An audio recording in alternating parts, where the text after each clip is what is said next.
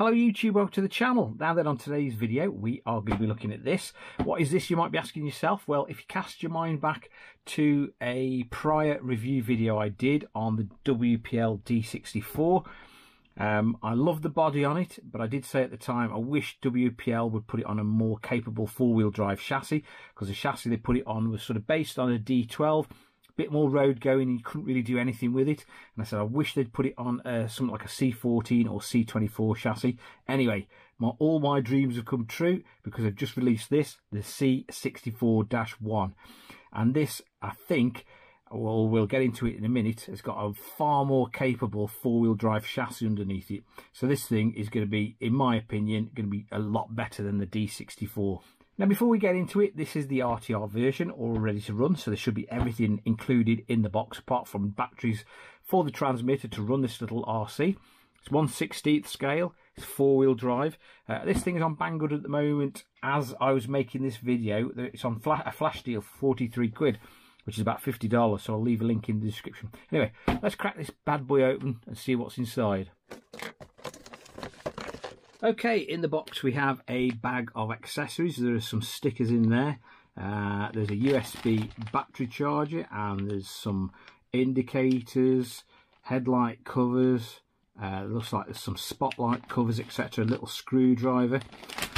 We have, strangely, a WPL, what looks like a WPL chamois leather. I'm not sure about that. We've got the new 4-pin type WPL battery. I think it's still 500 milliamp hours, yes, 7.4 volt. No instructions, weirdly enough. Don't know if you're supposed to get instructions. We have the ubiquitous WPL controller or transmitter. It's got steering, dual rate on it, and it's also got a brake function. And that's the same, I think, as a C74, if I'm not much mistaken. Now then, let's get on to the actual RC itself, the important bit. So here we go. Dun, dun, dun. Here we go, the new C64-1. I love the body on this. I like the crew cab sort of Hilux body on it. It looks like we've got the new type wheels, although the rubber on them is very, very stiff. It's not soft or pliable at all. It's quite hard. And when I did get it out of the box, one of these little trailing links had popped off. So whether they're going to do that on a regular basis, I don't know, long-term use. It looks as though we've got some brand new type shock absorbers on this thing. They look as though they're adjustable, not damped, very, very springy, but check out the articulation on these. Flipping heck, that's mental. A lot better than they used to be, but they are very, very bouncy. The chassis-wise, I think it does look like a C14 or C24, so I think they've sort of plonked this body on that chassis. I'll check that in a bit. We've got the new sort of contra-rotating gearbox assembly. Disappointingly low. We've got the old 260 motor in. I would have liked to have seen the 280 in this, because that 280 motor is a right beast. So that's a little bit disappointing. It looks as though all these little links and everything are brand new. We've got an axle mounted steering servo as well, which is a nice touch. But overall, first impressions, this is a great looking RC.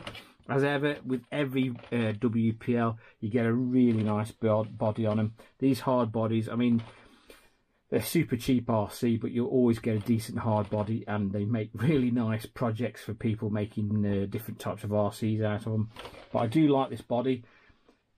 I'm not 100% sure if it is like 1/16th scale. It looks a little bit smaller in my eyes. I don't know if it's a C14 I've got. Just looks that much bigger, but it looks a little bit smaller than 1/16th, but it is a beautiful looking body. The suspension is like very wibbly wobbly, and there's a lot of play in these links here and there. I mean, it is a cheap RC, I know, but there's quite a lot of play there. The MN that I tested, or the couple of MNs that we've tested recently, I think have been a little bit nicer, or felt a little bit nicer quality wise. Anyway, what I might do is, oh, the battery lives in the back, by the way, under a cover. There you go, that's a nice touch, keep it out the road. We might whip this body off and have a look underneath. Right then, underneath that gorgeous white body, we have these new type of shock absorbers. They aren't damped at all, but we do have a preload adjustment on them. They are very, very springy, these. I've had a quick look at the C14 C24 chassis. It does differ from this ever so slightly, so the chassis are different. I don't know if this chassis is unique to the D64- or C64-1. We've got our 260 motor there. I would have liked to have seen a 280 in this, because like I said to you before, the 280 is a bit of a beast, and I must admit the couple of 260s I've tried have been a little bit underwhelming. We've got the new type of board, which is nice to see at front, the BC. This has got full light functionality if you wanted. I think this model has only got headlights at the moment, but if you wanted to put indicators on it, etc., you could. And we've got our 3-wire steering servo there, which is, like I say, axle mounted, which is a nice touch. Anyway, just waiting for the battery to charge up, and then we'll go and try him. Fully charged the battery. There are the headlights, nice and bright. I'll just quickly go through the transmitter functions. We've got steering dual rate, which effectively limits the amount of travel we get on the steering. I can't see why you'd ever want the smaller amount of travel, to be honest. We've also got a brake function. Now this is very useful off-road, so if I show you now, the truck sort of runs on a little bit. If I press the brake function, stops dead. So if you're going off-road, that's really useful if you're clambering up rocks and things. Let's just try it over my hand, see what the articulation is like. Ooh, do you know, that's not bad at all, really. That's some decent articulation for a cheapie. Look at that. I am a little bit worried though, because it's not particularly smooth. It's a little bit jerky, especially when you're under load. You know what I mean? It's not as smooth as a 280. Anyway, I'm under strict instructions not to get this thing dirty because it doesn't belong to me, but as ever, we'll take it on the sofa of death. Right, I'm dog sitting at the moment, so if a white staffy wanders in, you'll know what it is. But anyway, here goes. Let's try this thing.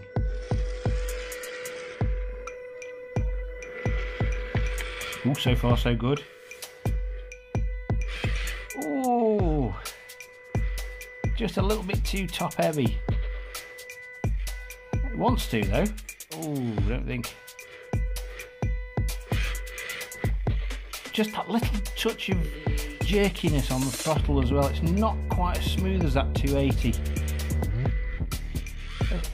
Let's try and give it an easier time. Let's try it again.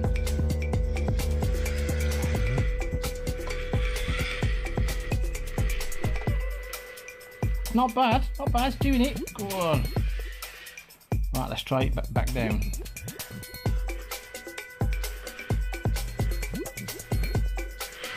Easy, easy.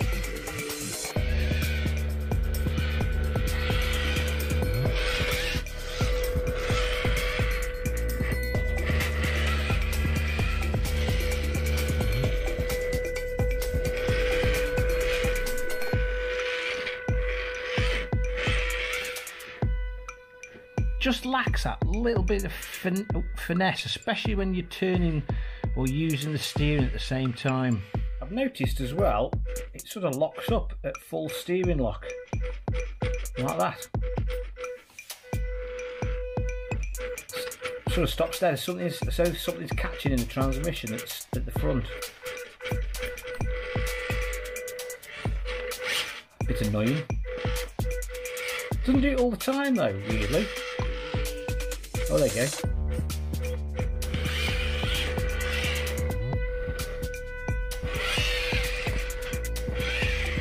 Right then, after that quick test, what do we think of WPL's new C64-1? Well, let's have some pros and cons and not break with tradition. The elephant in the room is that low speed control. Just a little bit jerky with that 260 motor. I would have much preferred to have seen the 280 in it. I know it probably comes down to a cost thing at the end of the day, but that 280 is just so much smoother low down. It's just like chalk and cheese. And I think it was exacerbated at full steering lock, which is on a crawler, which is what you're using all the time really. And that sort of when it locked up, it's really irritating to use. So I don't like the motor. I don't like the low down control on this thing. Okay, I think I know why this thing is binding up at extreme steering angles. It's because I think, by the looks of things, WPL have changed the ends of the axles to a metal T-piece instead of the usual plastic one. But it is in fact binding slightly at full steering lock. And it can get quite, oh yeah, it can get quite stiff at times. So I think that's why we're sort of stopping dead when it's at full steering lock. Right, well, let's have some pros, shall we? First of which is the price. This is not an expensive RC at all. I think, like I say, on Banggood, I think they're about 45 quid at the moment on a flash deal, which is not a lot of money to spend. I'm absolutely loving the articulation on this thing. It is absolutely ridiculous for a cheapie. Even though the shocks are, well, they're not shocks, are they? But the suspension is dead bouncy. It really does make a good job of adhering itself to all the different undulations. So I love the steering articulation on this thing. Also, another good point is the looks. I think as ever, WPL have done a superb job of making this thing look like a crew cab sort of Hilux. It looks really, really nice. I would have liked to have seen, or perhaps see in the future, a version with all the lights, like indicators and rear lights, etc., because I know that the board will take it. I also like the brake function on this. It was really useful, although all you had to do to stop it dead in its tracks was turn the steering lock fully, and that pretty much did it. But I did like the brake function. Right, in conclusion time, would I recommend the C64-1 to you guys? I'm going to say, on the balance of things, yes, but with a caveat. If you're going to buy one, go and get yourself a 280 motor and gearbox and throw the 260 in the bin. The C74 comes with I think it's a C74. It comes with the chimney. It comes with the new 280 motor in it, and it's a belter, honestly. All the new MNs, they seem to be putting the 280 in them. I think the new, I'm hoping anyway, the new D99S, that's got the new 280 in it. It makes a huge difference. It's such a powerful little package, and it gives you such a nice low down control and crawl. Like I say, if you're going to buy one, get one and throw the 260 away and get yourself a 280. Right, before we go, I've just noticed something else on this truck. We've got metal hex ends on the wheels, so that must mean that this shaft is now all metal on this WPL, which is great to see. As ever, there will be a link in the description where you can go and get this truck from. If you found the video of some use and interest, please give it a big thumbs up, and if you're feeling that way inclined, hit that subscribe button for more similar future content. Once again, guys, thanks for watching, and I'll catch you again very soon.